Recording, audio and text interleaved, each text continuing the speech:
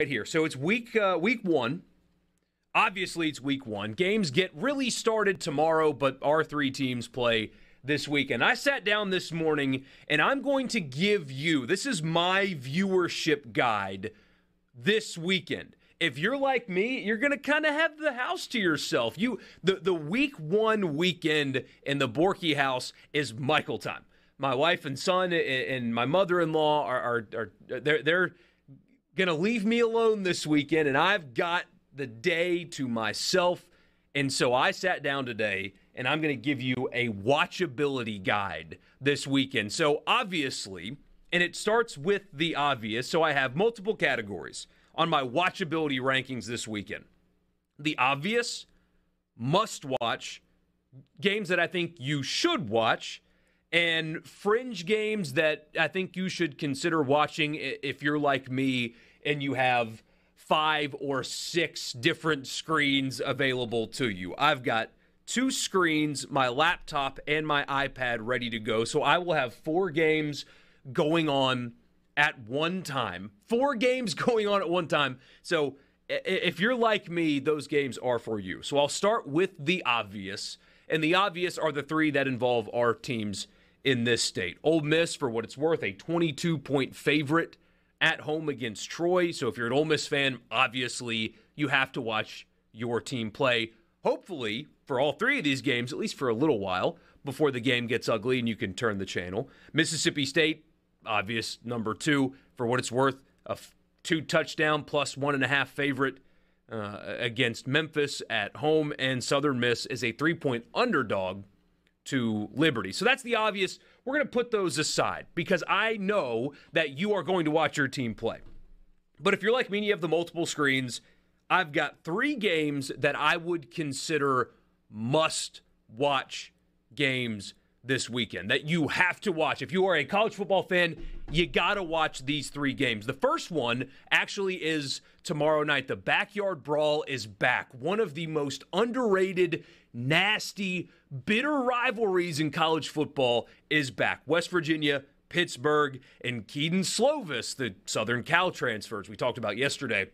Transfer quarterbacks have just taken over college football. He's one of the 50% of transfer quarterbacks that are now starting at their new place, but he took a microphone at a pep rally and said a 4-letter word that starts with F that I cannot repeat on this show, West Virginia.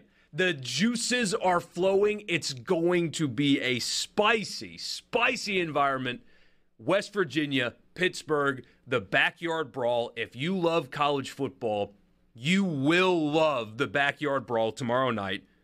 West Virginia at Pittsburgh. Nasty, bitter, old school rivalry that we haven't gotten for a while. It is back. Imagine the Egg Bowl not getting played for years. Years, the Egg Bowl not getting played at all. And then it comes back. What the angst, the atmosphere, the whatever you want to describe it around that game, the tension, that's a good word, the tension around that game, what that would feel like. Imagine that. That's what you're going to get tomorrow night. I think if you're a college football fan and you're not going to watch the Lord of the Rings Amazon show premiere tomorrow, that's the game that you have to watch tomorrow night. The Backyard Brawl is back. I've got 2 on Saturday. Cincinnati at Arkansas, I consider a must-watch game on Saturday, a game that you have to watch, in part because the overwhelming majority of you will have a team that plays Arkansas this year, so you want to see what the Hogs are like. I think the atmosphere is going to be incredible. Yeah, it's a top 25 matchup. There aren't really many of those this weekend, if we're being honest. There aren't many top 25 matchups this weekend, so it's one of the few in an incredible environment, and this is the test for Cincinnati. I think they belonged in the playoff last year. I think that you couldn't argue with me if you think that they didn't belong in the playoff last year. I think they proved it. But the thing is, everybody's gone. Ritter, who is going to end up starting maybe by the end of the year for the Falcons, he's gone. Their top everything are gone. But people are just talking themselves into Cincinnati not only competing, but possibly pulling the 6-point upset here in this game. I think the atmosphere is going to be incredible. I think the game's going to be interesting and fun Although I am going to pick Arkansas. Spoiler for Friday's show. I'm picking Arkansas to win the game and cover the 6. But still, your teams are going to play Arkansas. It's a top 25 matchup. This weekend, I think that's a game that you have to watch. My second must-watch is Notre Dame at Ohio State. It's a massive, massive line. 17. And what does that say? Does that say more about Ohio State to you or Notre Dame? A 17-point line. I like the Buckeyes in this one. I like C.J. Stroud. I love the hire that they made at defensive coordinator, poaching him from Oklahoma State. But look, I make fun of college football's obsession with the big, big, big brands and how it's more than that. But this is the horseshoe. This is Columbus, Ohio. This is C.J. Stroud, who I think will win the Heisman Trophy at the end of this year. It's Notre Dame at Ohio State. Big brands, big atmosphere. Hopefully a closer game than the experts in Vegas make you think, or think that it will be. And that is my second must-watch game of Saturday. Got it shortly, but back to my watchability rankings. Watchability rankings. When you are not watching Ole Miss or Mississippi State or Southern Miss, this is the order in which you should prioritize your games. I said the obvious were those 3. The must-watch, I picked 3 must-watch games. The Backyard Brawl, which is tomorrow night, because it's going to be nasty.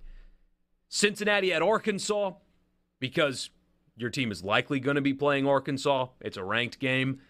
I like the Hogs in that one to cover, but still. And the Notre Dame at Ohio State because of the brands, the pageantry, all that stuff. Here are games that you should watch this weekend. So dropping down a level from must-watch to should-watch. Also, tomorrow night, you got to double screen it. Again, unless you're going to watch the Lord of the Rings premiere, should I tell you guys this? I'm going to. I'll have football on another screen, but I'll be watching them. I'm a nerd, okay? Anyway, if you're not going to be doing that, second screen tomorrow night, Penn State at Purdue. West Lafayette, it's going to be a fun environment. Purdue throws the football around a little bit. It's not going to be a typical Big Ten matchup, I don't think. I don't think you're going to have, 13-10 as your final score, and there's going to be a bunch of punts and boring offense and I formations where they hand it off to a fullback on 3rd and 2. It's not going to be that. Purdue doesn't operate that way. And they've got a quarterback, remember, his last time out in the Music City Bowl threw for over 500 yards against Tennessee. They'll sling it, and I think Purdue's going to win that game, actually, tomorrow night. Penn State at Purdue, second screen it, good environment, should be an entertaining game. I think Penn State's going to lose that one, and I think they're going to lose at Auburn coming up in week 3, I believe. So that's an important game for James Franklin. He just got that massive contract, and I think they're going to underwhelm again. So that should watch tomorrow night. Saturday, here's this is kind of niche, but that's okay. Virginia Tech at Old Dominion. Virginia Tech at Old Dominion is a game you should watch.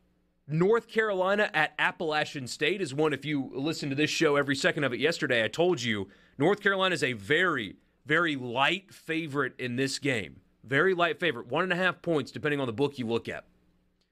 Appalachian State has 21 fifth or sixth year seniors on their 2-deep. That does not count their 4-year seniors. 5th or 6th year seniors, Appalachian State has 21 of them. I'm smelling an upset in Boone. That's a game that you should watch. Oregon, Georgia, that's going to be the game that ESPN just hypes, and they hype, and they hype, and Georgia's going to win by 4 touchdowns.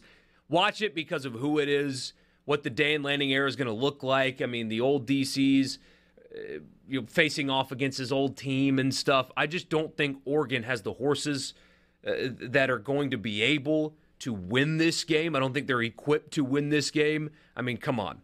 It's Bo Nix facing off against that Georgia defense, even with what they lost, what they returned. It's not a recipe for a fun game. So put that on TV too while you're watching Cincinnati, Arkansas, and then put on the Ole Miss game when it starts at 3. So watch it because of who it is, but you don't have to. And then Utah at Florida.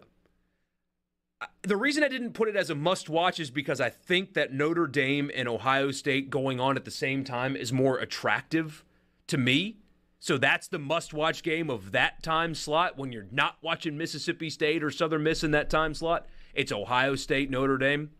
But Utah, Florida is compelling as can be. People think that Utah is a contender in the Pac-12, that they can actually win the Pac-12 and be a playoff team. I'm not sure about that, but if they're going to be what people think they are, what a test that's going to be. What should be a good environment in a muggy swamp down there in Gainesville. So you should watch that game, Utah at Florida. And here's the last category, fringe games that I think you should consider checking out. Just think about it. If you've got multiple screens like me, fringe games that you should consider checking out. TCU at Colorado, that's Friday. NC State at ECU. I'm not convinced that NC State's in upset mode there. They're really experienced at quarterback, a very experienced roster overall. I think NC State's a sleeper ACC team. Should be a cool environment for a little while, but I think one team is better than the other, so check it out. Houston at UTSA. Now that's a fascinating one because the winner of that game could possibly be the group of 5 team that disrupts things. Now, UTSA has to play Texas later, which hurts, but Houston's ranked. The Alamo Dome's going to be nuts. It's a game you should check out. Army at Coastal Carolina, contrasting offensive styles there. Jamie Chadwell and his offense at Coastal is one of the more fun offenses. If you've never watched Coastal Carolina play, if you haven't watched them play yet this year, under Jamie Chadwell. If you haven't seen them play, give them a shot. Grayson McCall's a great quarterback. I thought he was going to hit the transfer portal. He decided to stay. It's a really unique offense. It's really fun to watch. And then they're hosting Army with the Jeff Monken triple option. I mean, complete contrasting styles.